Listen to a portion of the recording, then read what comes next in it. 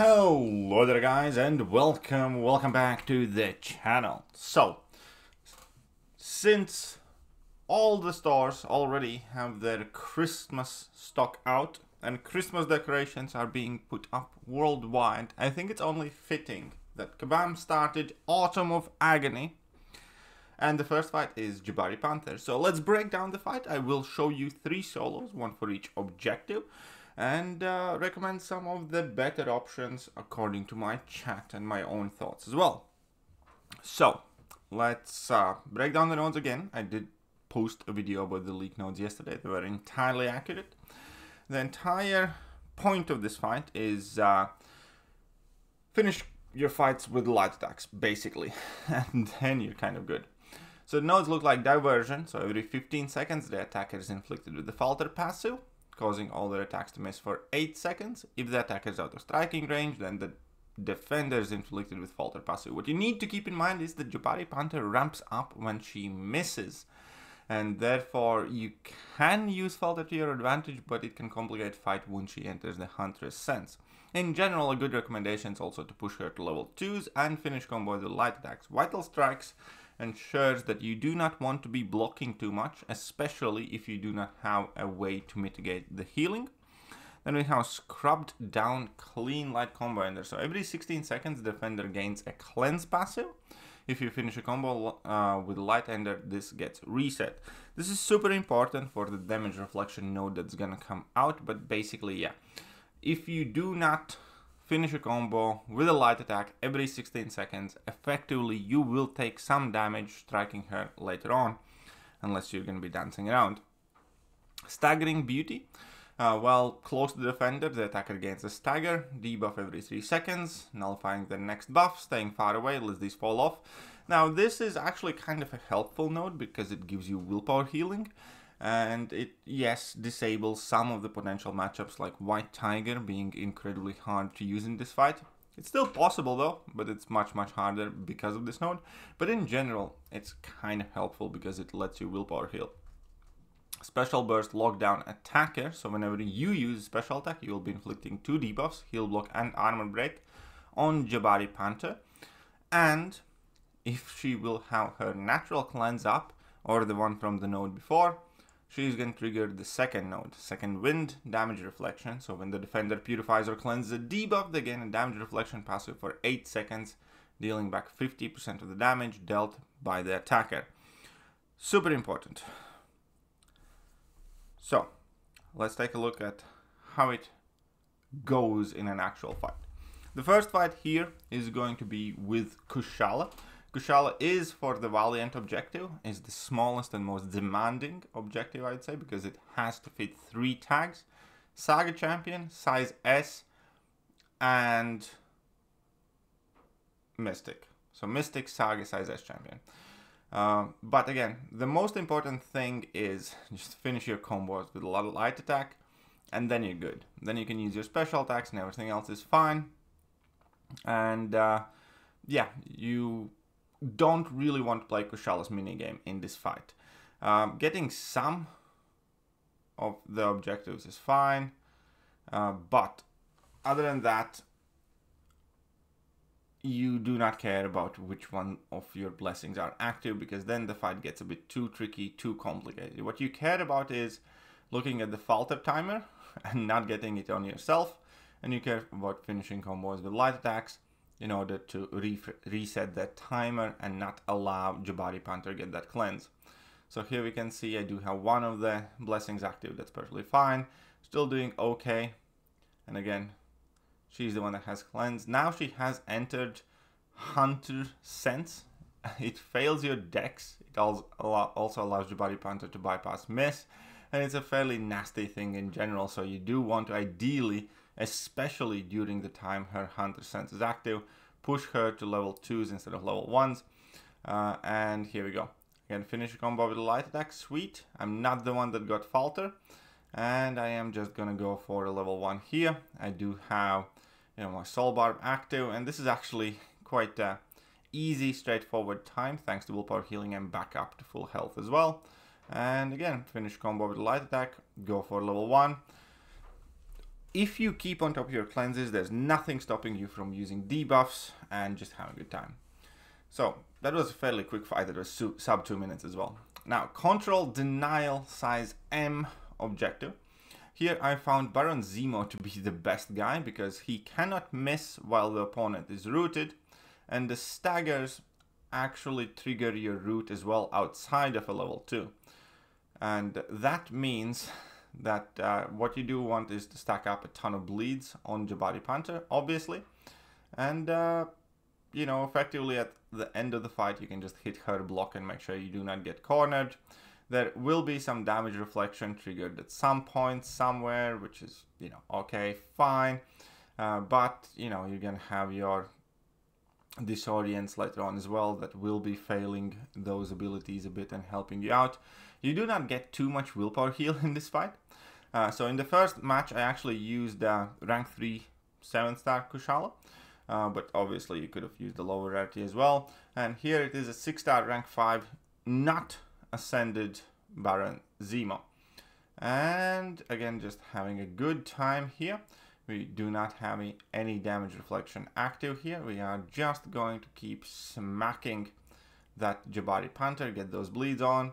I do activate a special attack here before my root expires. I do get a new root, so we're getting on more bleeds. We do want to make sure we do not push her to level 3 here. And she does have the falter on her, and she enters the Hunter Sense, but she is at level 2, so that is by far the safest time when allowing her to enter the Hunter Sense. Unfortunately, this I'll take in the block, but at the very least she can't really heal much because of the spare and all of the bleeds that I do have on her. Now again, just going for a level 2, get in there. Unfortunately she blocks, but still we're getting some extra bleeds on. That's fine. We are at 65 now. I do want to bait out this level 2. And then as I am going to be striking her, she is going to get rooted again because of the staggered passive getting purified by Zemo cleanse. And now I'm going for level 1, inflicting more bleeds. I'm going to go for another level 1, casually inflicting some more of them bleeds. And now I'm getting up to 97. I really don't have to do anything in this fight aside from dancing about. Like, you know, I could like not hit her at all, like ever again. But that's fine. I will, because why not? I think here I triggered that damage reflect, so I'm going to be taking some damage back. I didn't need to use that level 1. I don't even know why I really did it. But we can see her health being completely drained away here. And yeah, 6-star rank 5 Zemo does the job phenomenally well. 2 minutes, 51 seconds. And the one solo that I got on the very first try, without, you know, thinking or trying too much, is the X-Force objective Domino. So I do have a rank 3 Domino here, and it's super easy with Domino. She will fail her nodes as well at times. Obviously you still get the willpower heal. You can go for your level 2s or level 3s. The same rules still kind of apply. You just want to finish combos with light attack and that's it. Here I did get quite lucky because neither champion got faltered, because Domino does Domino things. And yeah, for the most part it's just, you know, do the same as we did before. Finish combos with light attacks. Make sure I get the falter on Jabari Panther rather than myself. And then just go for it. Have fun. Unfortunately, no bleeds on the first level 2. But slowly but surely, the fight is going our way. Again, the best is when you can push Jabari Panther to level 2s. Makes life a bit easier. And here we go.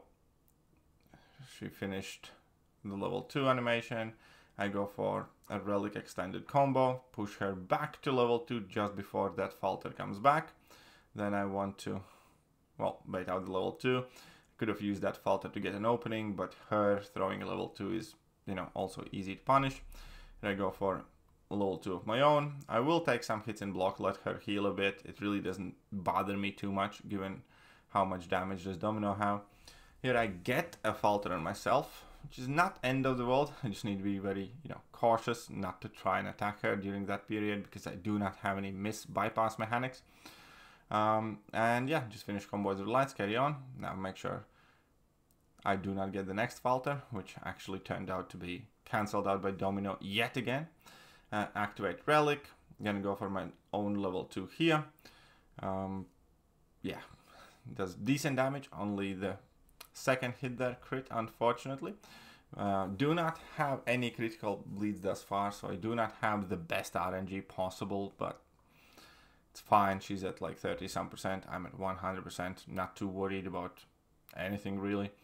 Again, I am just going to wait out that falter timer there, let her miss. And I'm gonna let her miss again. Go for a cheeky sly intercept there. Activate my level 2. She's at 9 charges as well. Finally get a critical bleed.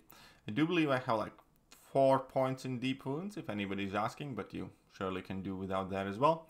Go for an extended combo with Relic. And just toss my level 1 to finish out the fight. Also, straightforward, nothing too crazy.